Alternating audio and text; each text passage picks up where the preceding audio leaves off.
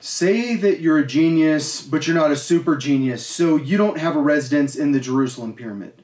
So you wake up in the morning and you get your coffee and you take your kids and you go downstairs. But what do you know about the Luxor Hotel? It's really slow to go down the elevator. But fortunately, in the pyramid that we build, you're going to be able to take the slide. So there's a slide, and you grab your kids. You say, let's go to school. You hop on the slide. You all go down the slide. Everyone knows how to do the slide because the slide, everyone's done it a million times. There's an outside lane and an inside lane. The inside lane's for exiting, like if you want to go to a different floor. The outside lane is if you want to go fast. And then there's a very outside lane, which is like the super fast lane, and that's like straight down. And so you get to the bottom, you get your kids, make sure everyone's all together, you get on the train, you're going to Jerusalem. And when you get to Jerusalem, which is this pyramid that has this city with glass roads and crystal streets. And when I say crystal streets, what does that mean? It means it has granite streets, basically. Hopefully white granite. And then hopefully the walls will have a lot of granite too. I want it to be kind of like, it's a crystal city, but it's not. It can have stone and stuff like that too. I want it to have incredible eclectic architecture, but I want it to almost look old, like it's just one sculpture, kind of like the old city of Jerusalem. All right, so you're on the train with your kids. You don't know where to go. Oh wait, yeah you do, because there's only one stop when you go to Jerusalem. And where is that one stop? It's the toy store. So you take the train. It stops at the toy store. What else is at the toy store?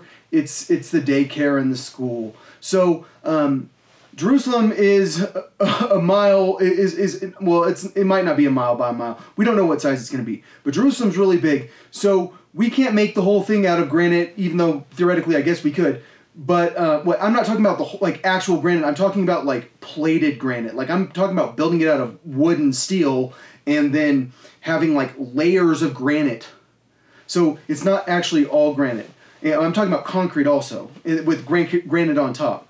All right, so you get off, and there's the school. The school, it's really cool looking. There are trampolines, and like it's like a kids' fun area. It's like a magical kids area, kind of like what I was talking about. How I want to take over Treasure Island Casino because I hate that casino. It's like my least favorite casino in that area. That's such a great casino area. You got the Palazzo, the Venetian, the Bellagio. You have Wynn. You have Encore, you have Trump Hotel right there, you have Caesar's Palace, which is like this magnificent piece of architecture, and then right in the middle of it is Treasure Island, this piece of shit casino that could be for kids and it could be fun. So the entire hotel, theoretically, say that we have a lot of pyramids someday, and everywhere outside the strip is made of pyramids that are making concentrated solar energy, but then there's still the Las Vegas Strip, and everyone wants to be able to send their kids somewhere. We'll send them all to Treasure Island Hotel. It'll be a giant pirate palace. It would be so much fun.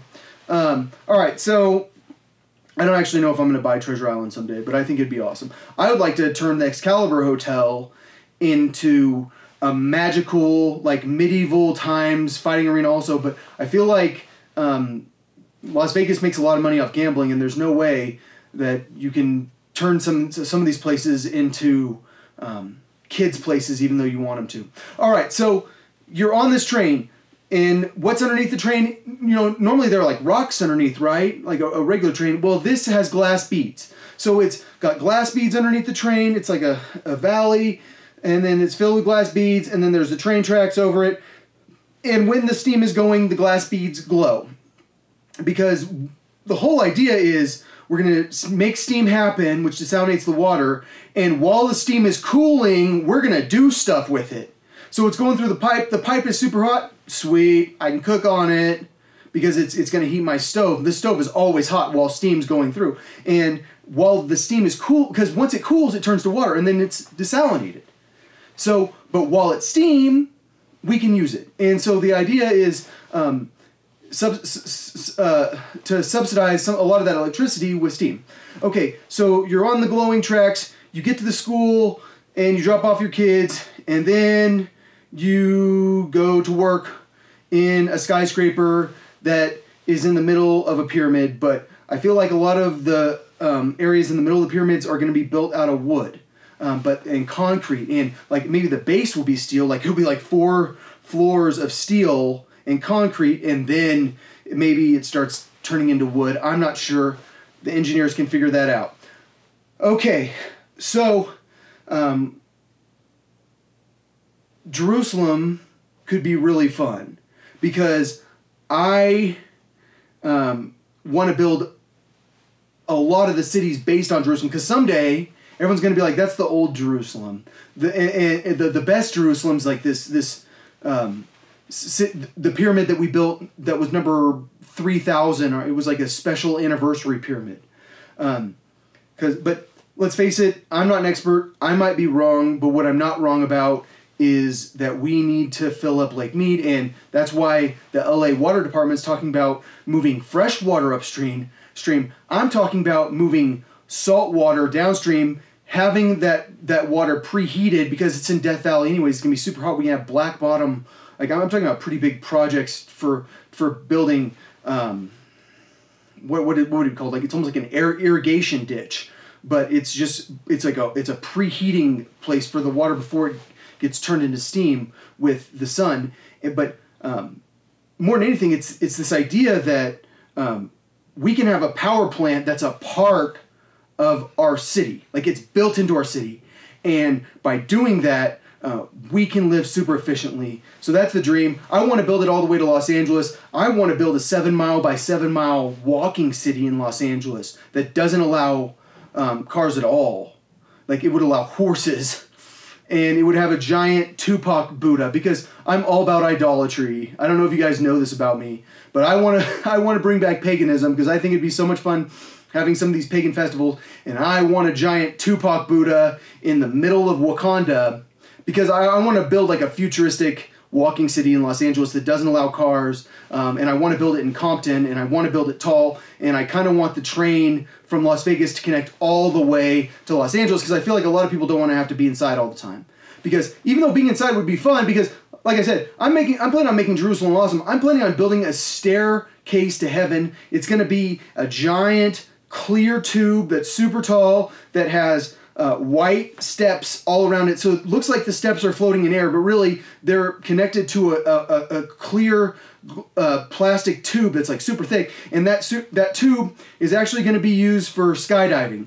So if you're at the top of the pyramid and you want to get to the bottom of the pyramid fast, and you really enjoy that sort of thing, you put on your gear, you skydive to the bottom, and it's like indoor skydiving. The air is being pushed up, but then there are holes in the tube higher up. So like as you go down, the air like will be pushed out of the tube through the holes, because I think you might get. I think we have to do it that way. I don't know who gets to go first. Who's going to test it? Not me. So I'm planning on having indoor skydiving. So it's going to be fun inside. But everyone wants to be able to go outside, and that's why it'd be nice if we could connect the train all the way to Los Angeles so that people can take Los Angeles trips. But I also want to build a city in Los Angeles that's straight up for walking. It's like Jerusalem, but it's Wakanda, and it has a giant Tupac Buddha. And on Tupac's shoulder, there's one shoulder is Whitney Houston, and she's an angel, and the other is me. No.